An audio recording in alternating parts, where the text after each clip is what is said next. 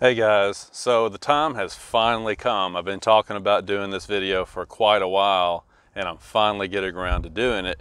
I'm going to put a trailer brake controller in this Jeep Gladiator. So let me show you what I decided to go with, why I decided to go with it, and I'll show you a couple of steps on installing the trailer brake controller in one of these trucks. Here we go.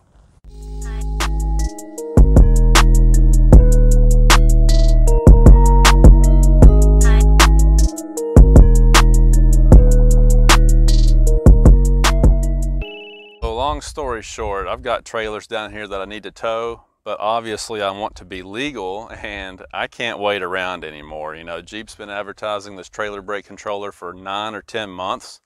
You know, I mean, even right now, you can go to the jeep.com website, pull up the Gladiator, go to, I think it's the utility tab, and about halfway down, they show a picture of the trailer brake controller and a little description of it, even today. So they've been advertising this thing for a long time and it's still not available, and I'm just tired of waiting around. Just can't wait around anymore. So I decided to go ahead and bite the bullet. I went aftermarket, and this is what I decided to go with. Okay, so the one I decided to go with is the Tow Pro Elite from Redarc, and I got all this stuff at eTrailer.com like I normally do. It's easier to shop there because you can just put your vehicle in and find everything specific to your vehicle. So the cool thing about the Redarc is that, you know, in the old days, we had these boxes that had the controls on the box. And so you had to mount this to your dash somewhere so that you could get to the controls, and then it was in the way of your leg.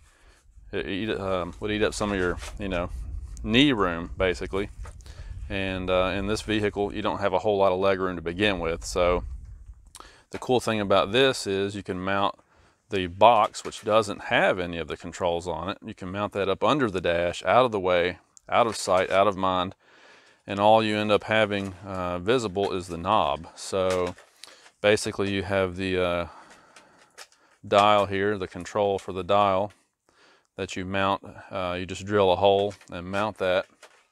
And then of course your little knob, I can't even hardly pick it up, it's so small, will just be the only thing that's visible on the dash. So you don't need a whole lot of space to mount this because, you know, like I said, all of the controls and brains here are under the dash, out of the way.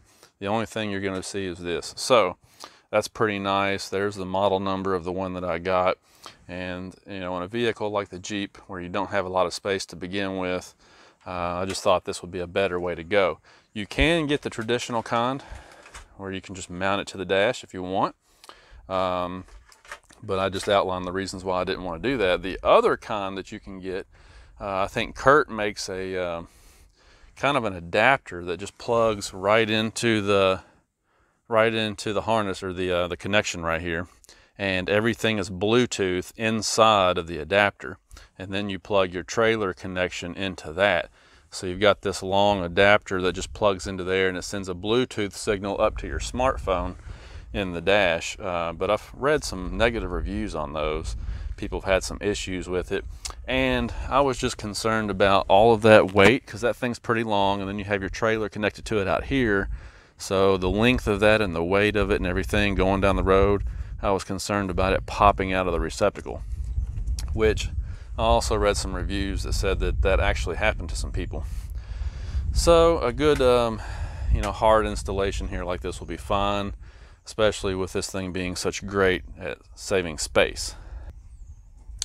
Now, as far as connecting it goes, you've got your data cable here that connects the Tow Pro brains to the switch.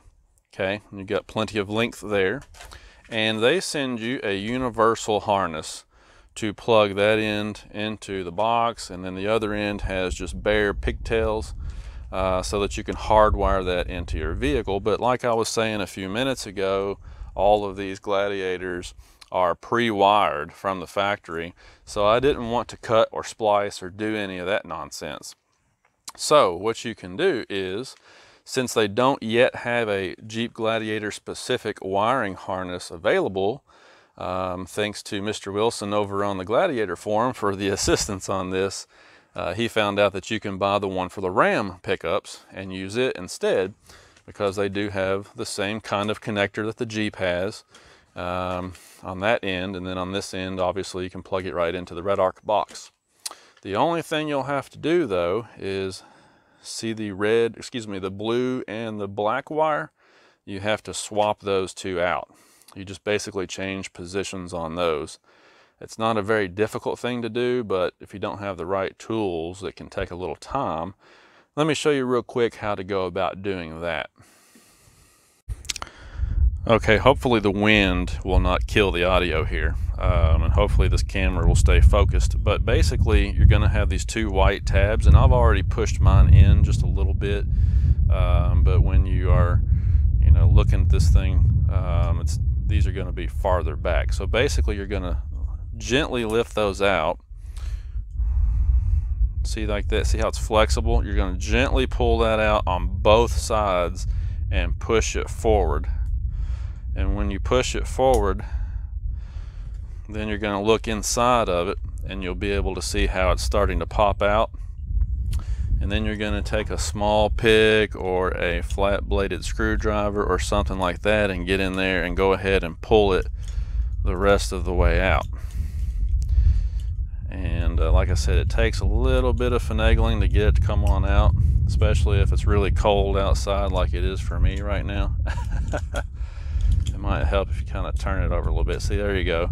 And then the thing will just pop out. And once that retainer is out, then you're going to go in here with a small pick tool or something, and you're going to lift up the tab. There's a little tab right there that you hold up, and while you're holding that up, you can pull the wire out from the back. That's pretty much all there is to it. You swap the blue and the black wire out, change the positions on those, put them back in, and then you can obviously just take your little retainer and stick it back in there, and you want to push it all the way in until it locks into place. And when it locks into place, the white part will be all the way back. So again, if you got a little pick or a little screwdriver, it does not take long to do that at all, and that will allow you to use the RAM harness to plug this into your Jeep Gladiator. There's the part number, and this harness is about 20 bucks. So there you go. Hopefully that'll help somebody out and just makes things a whole lot easier because there's no cutting, splicing, or any of that. Okay, so now I'm going to show you where the trailer brake controller connector is up under the dash. So basically, if you look up above the brake pedal and to the left, so imagine that you had a clutch pedal. If you've got a stick shift, obviously you're going to have a clutch pedal, but if you have an automatic, imagine where the clutch pedal would be. You're going to look up, directly up from there, and you'll see the connector. All right, so I'm going to go up under the dash, and there it is right there. So see if I can get right there. Now, because I'm using a flashlight, it looks like it's white, but it's actually a gray connector. That's what you're after, guys. So just get up under your dash with these panels removed. You'll be able to find it pretty easy. So that's like the one good thing that they did do on these trucks. Even though they're falsely advertising this trailer brake controller that's not available, at least they did go the extra mile to pre-wire all of these trucks for the trailer brake controller if you buy an aftermarket one. So it doesn't matter if you get a Rubicon, an Overland, a Sport, it doesn't matter. All of these Gladiators are pre-wired to go ahead and connect to an aftermarket trailer brake controller. And of course that means you've also got the 4-pin and 7-pin plug on your bumper. So you don't have to do any cutting, any splicing, none of that. The wiring at least is already there. So that's a good thing. I'm very appreciative that they at least did that for us. So in order to gain access, you've got this panel that goes right up in there, right? This thing just snaps right out. You have 6 of these plastic clips here. There's 3 on each side of it. So when that thing is up in there, you can just grab it and gently pull straight out. Don't try to put side load on it, just pull it straight back and it'll pop off. That'll give you access up underneath of your dash. Let me stick this over here out of the way. And then what I'm gonna do is I'm gonna go down through here and you can pull out the, this just snaps off too, this trim bezel that has your push to start button and your radio controls. That whole thing right there will just pop right out, and that'll give us even more access down in there, because what we're trying to do is get to this area right in here, because I think that is where I'm going to mount the control switch. The factory one, if it ever shows up, is going to go right here. You know, they're showing pictures of it on the website, and the factory one, again, if it ever actually comes into existence, apparently is going to replace your 12-volt outlet, and I didn't want to lose my 12-volt outlet anyway, so I think I'm just going to mount this control knob right in this area. Of course, here's your sensor for your temperature control. This is your interior temperature sensor for your HVAC control. So you got to be able to see what you're doing back there, because you don't want to drill into anything important, and that's why I'm taking this bezel right here off also, so that I can see what I'm doing back there when I drill my holes. I considered putting it here, which would have been a perfect spot for the trailer brake control, but I just don't think there's enough space there to get the control mounted in there, because it's got a pretty good sized nut that you have to screw on. So unfortunately, I don't think that's going to work. So again, this trim bezel right here just pulls right off, and you can see those same little plastic connectors on there. Just pull straight out, or use a plastic trim tool. I didn't use any trim tool at all, because I don't want to get in here and rough my edges up. But you can pull this thing straight out and it'll pop out. Now here's your push to start button, control for that, and of course you've got a couple of harnesses here, but the main idea is that I just want to be able to look down in there again and kind of see what I'm doing, because I want to make sure that when I drill my hole that I don't drill into anything important. So it's worth it to take the time to just pull these pieces off real quick. It only took me a couple minutes to do this, and it gives me a little peace of mind, because I can kind of navigate my way through the dash there. So let's get started.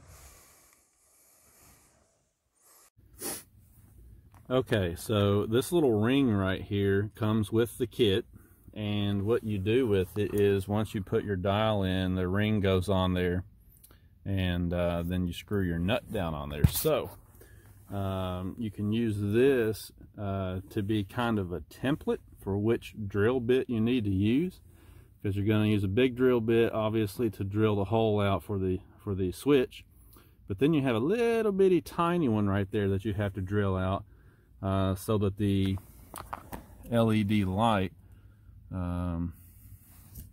camera will not focus. So this is an LED light, and then of course you've got the dial right there. So the bigger hole for the dial, little tiny one for the LED, so that when that is sticking through, you can see the LED light on your switch there. So I taped that up, trying to get this camera in a good position, sorry, but I taped that up, and then I'm going to go ahead and drill those out, and then we can mount the switch and move forward. Now this thing is an Australian brand, so the instructions are all in metric, and it said to drill the big hole 10 millimeters and the little one 3.5. Well, it looks like about a 3/8 is the closest thing I'm going to have to being able to fit that big hole. So I'm going to drill it out with 3/8, and then we'll get one of these a little bitty teeny tiny, maybe the 1/16 bit, and then we'll try to do the little hole with it. Okay, so I finally got the dial mounted on the dash, and I ended up using a 5/32 on that little bitty hole up there for the LED light. So you might have to, use some trial and error to get it right. This ended up being a little bit trickier than expected, because it's hard to reach your hand back around, behind the dash and hold that in while you're screwing all this stuff together. So I recommend going ahead and plugging your data cable, plug that into your dial to the switch back here, and then reach around and push the switch through and thread the nut on there. That'll make it a little bit easier, but finally got that part done, and now we can move along to the control box. And the tricky part here is going to be finding somewhere solid to mount this thing, because the control box can't be flopping around. It has to be solid because it's proportional, and it uses, you know, it's sensors built in to kind of detect which direction the vehicle's going, if it's accelerating, if it's stopping, that kind of thing. So it has to be mounted to a pretty firm area. So I may just mount it right here. Of course, I've got some kind of hardware in the way up there, but I'm going to look around up under the dash and see if I can find a suitable spot to put that thing. So let me poke around here for a minute, and I'll be back in just a moment. Oh, and one other little thing I'll mention is when you're screwing this on, okay, imagine that the knob is not on yet and you're just threading your nut down. See that little tab right there on the top of that white ring? Obviously that has to remain pointing straight up toward 12 o'clock also. There's a little hole there for the LED light to shine through, and that hole has to remain obviously over the LED. So when you're screwing that on, don't let it twist around on you. Keep that tab straight up. Okay, so when you go to slide the knob on, you're going to turn the piece behind there.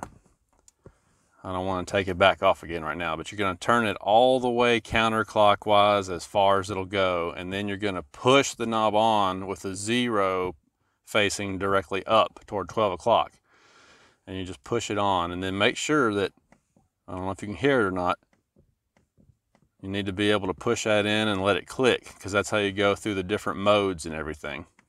And then once that's installed, it's good to go.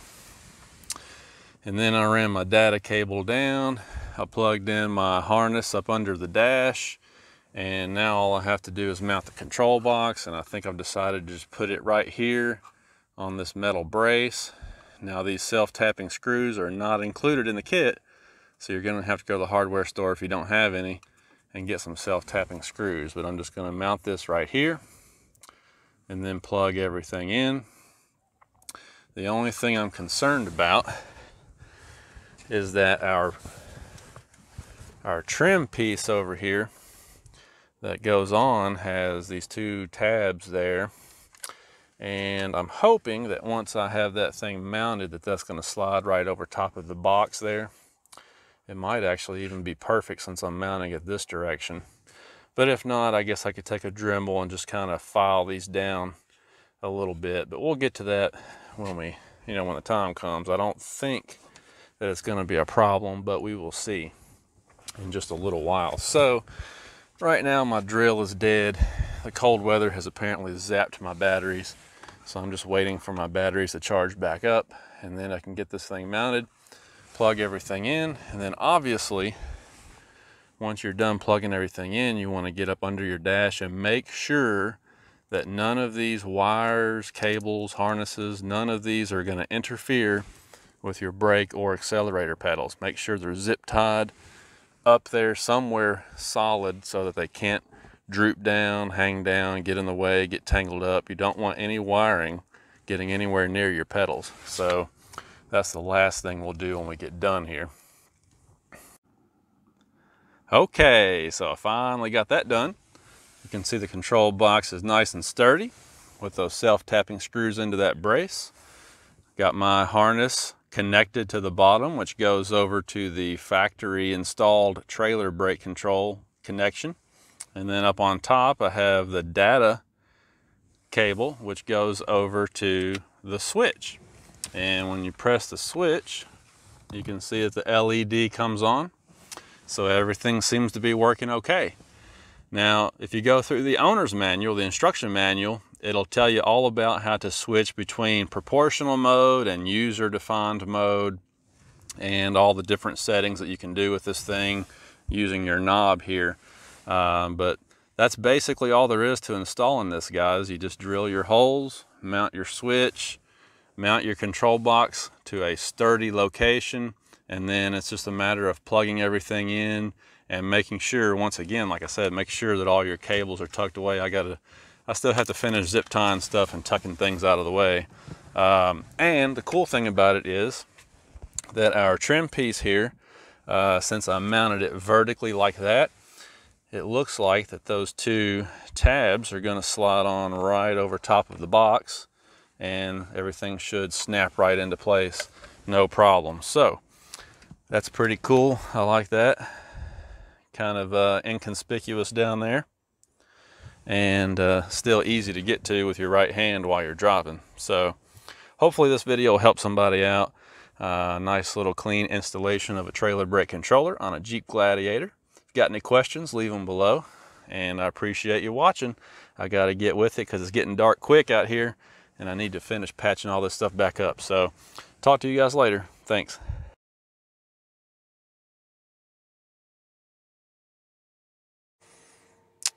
All right, that's better. Now it should snap right on.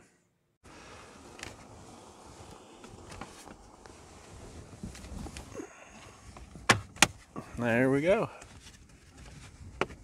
Almost. Uh-oh. Might have a little snag here.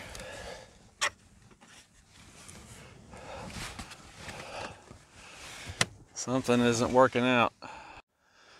Okay, so one little addendum, I did have to move the box horizontally. Turns out that my trim panel would not fit on there after all. So I did have to remove it and put it up there horizontally. You can see a few holes there because I actually ended up having to try a couple of times. I wanted to get it to the point where I didn't have to cut any more of that trim panel up. So I think this will finally work now. Just a little FYI that I discovered after I shot most of the clips for this video. Oh, and one more thing that I discovered: if you don't have a trailer connected to the truck, don't press the button down there.